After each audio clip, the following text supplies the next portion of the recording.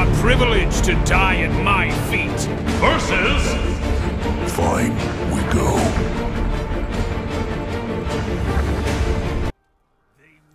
The basic rundown with Ornn's skills are: he has a Q that creates a pillar and slows you down when you are hit, a W skill that gives him a shield while he spits out fire, and at the last tick applies brittle to those he hits.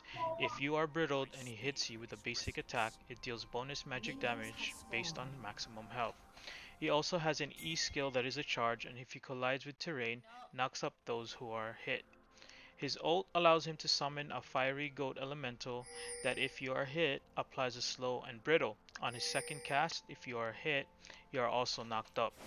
Taking this into account, as a Pantheon player, you want to avoid getting hit by his QWE combo.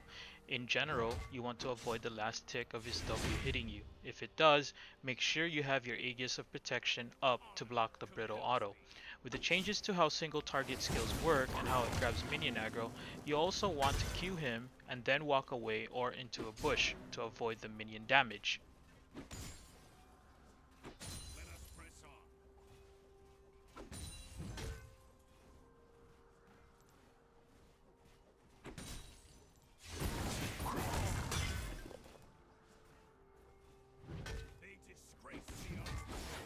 Here I know I am going to hit level 2 first, and seeing Ornn is below half health and that I have Ignite, it is a kill. All I have to do is walk up, Q, auto, stun, auto, walk up, flash, auto, and Q while chugging a corrupting potion.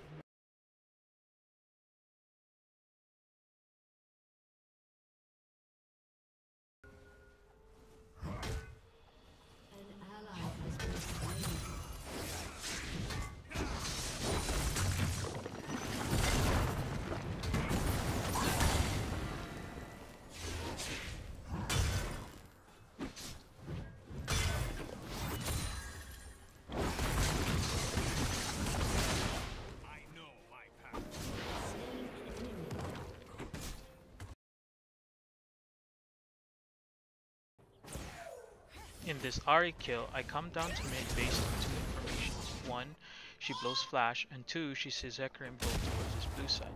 This means since she does not expect a regank from the left side, she has no form of escape.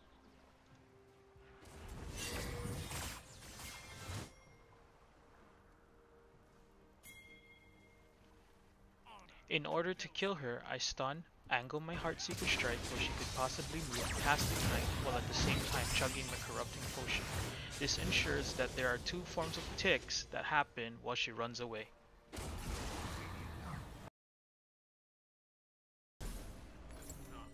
For this kill bot, based on the information that Jhin flashed, my thought process was to position the ult a little bit further back, since any form of aggression on my team will cause them to move backwards.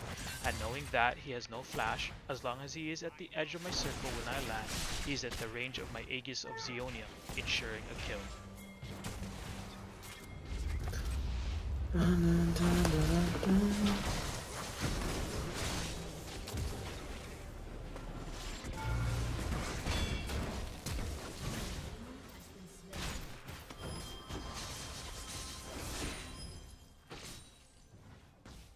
After killing bot lane, knowing a wave is coming to my tower, I switch over my flash to teleport.